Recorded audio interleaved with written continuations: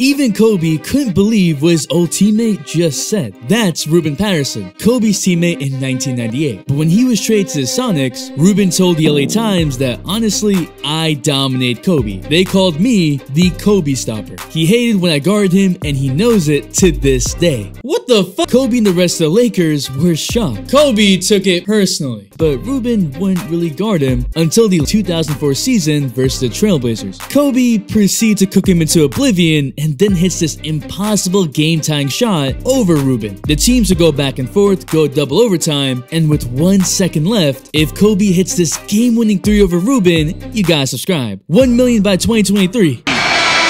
After game, Ruben asked Kobe for his shoes? Ruben was now a believer, but